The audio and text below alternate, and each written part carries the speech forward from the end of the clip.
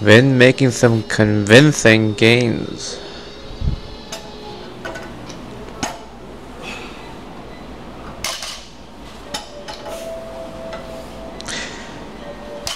I kind of wish we deadlifted side by side. That was our idea in the beginning, but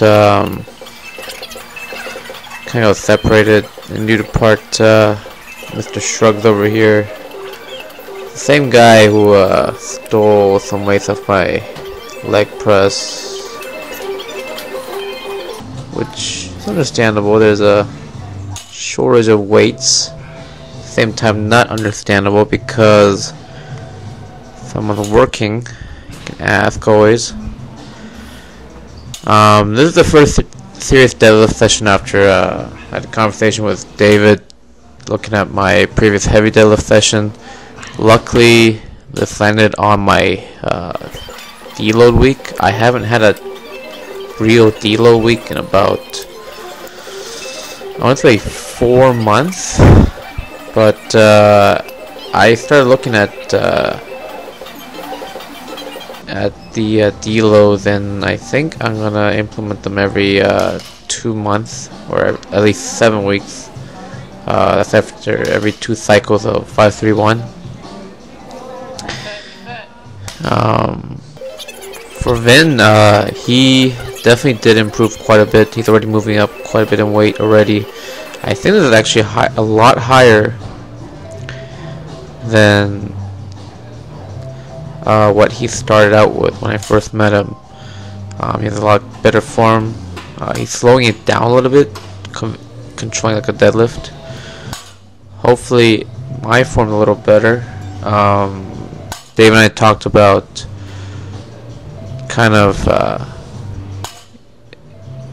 having the shoulders right over the bar, which I kind of tried to do. Kind of sit back a little bit more, have the bar in front of a little bit more. That being said, I was doing it with a lighter weight, so we'll see what it comes out with a heavier weight. Vinh wanted to go heavy today, I think.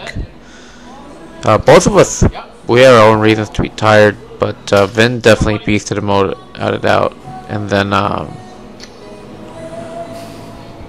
doing quite a bit. One thing Vinh and I talked about is belt positioning. He has his belt really low and really loose. I guess he likes it loose. But I told him if he should be using his belt, he should be using a little higher and a little tighter. And he did bring up a good point. He does use a belt as more of a cue rather than keeping him extra tight per se. As for myself, I think I try to concentrate on keeping that shoulder above the bar instead of over the bar, past the bar rather.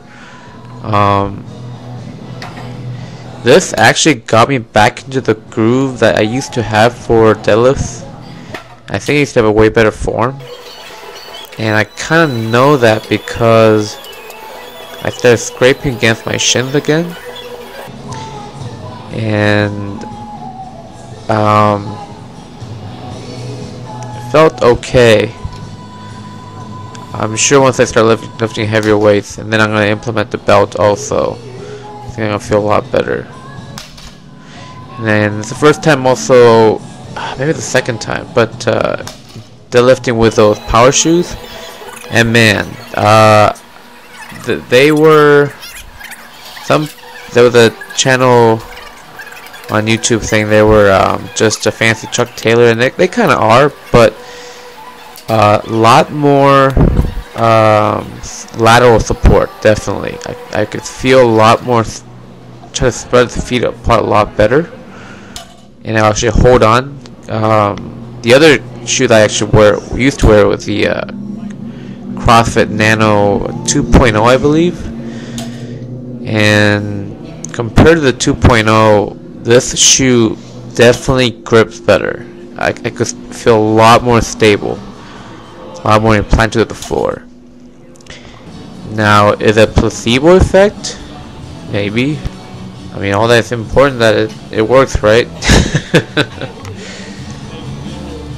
I've been doing a little rows after, pretty tight and good form. And talking about keeping it tight, he gotta keep it extra tight for us.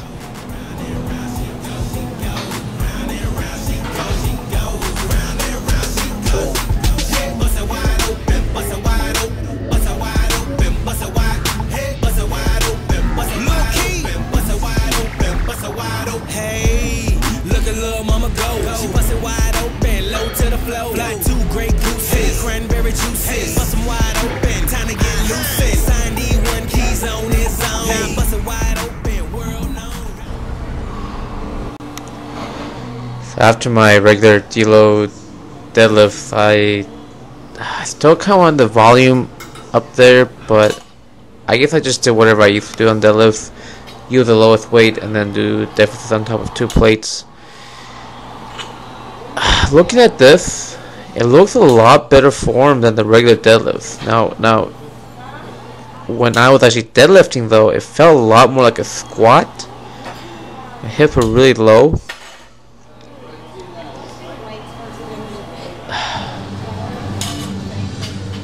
I don't know, but looking at it from the side, if I wasn't, say, elevated, it looks like a better deadlift form to me.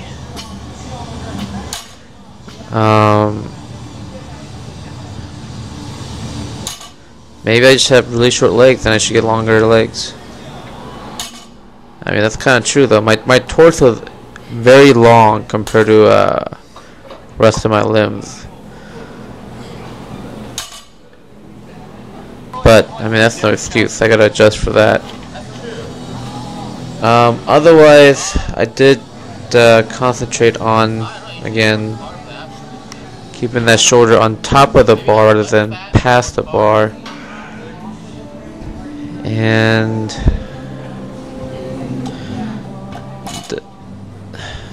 yeah, it felt good. I'll just have to see how this transfer over to once I get back into the real weights.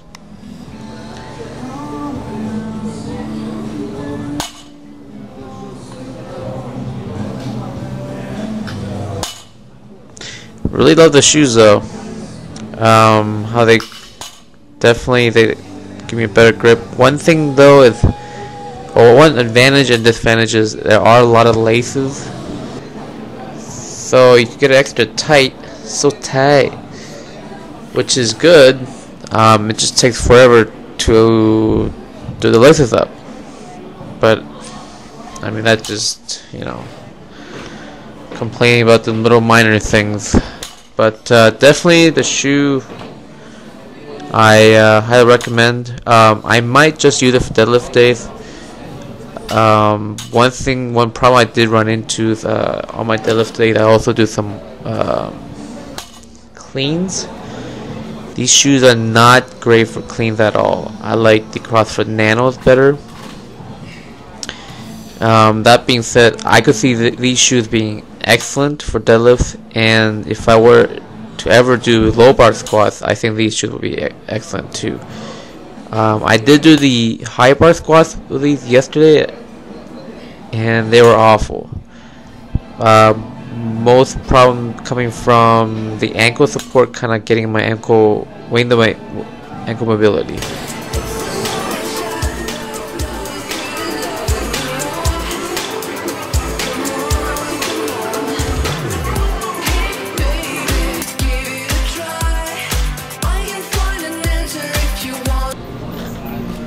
Just finishing it up here. I ended up using pretty lightweight, trying to get the form down again. Since I'm a deload week, I might as well concentrate on the deload. This week I've been getting up at 4 in the morning every day, 'cause I gotta teach a bunch of classes. But part of life. By the time I show up to the gym, I'm pretty exhausted, and I'm glad this deload week came at the same time. This kind of work schedule worked out to be. Right now it's like 9 o'clock, and I really want to pass out really bad. I did get a pretty good explosiveness on these.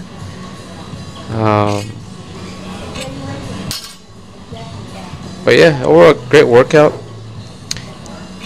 Last time I had a deload, I felt shitty, real shitty, but this workout I felt great. A lot of energy by the end of it. Didn't feel too exhausted. Kind of some migraines, but that's fine.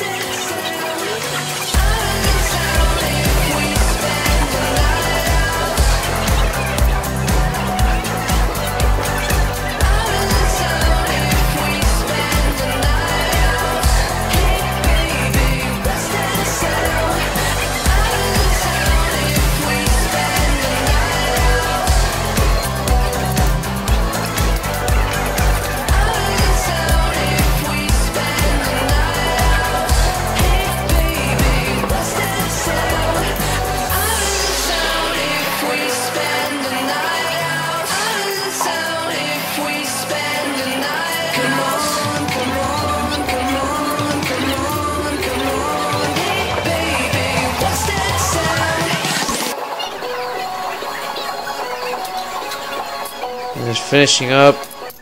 Oh, my kickball season starts for actually I want 2 teams this season.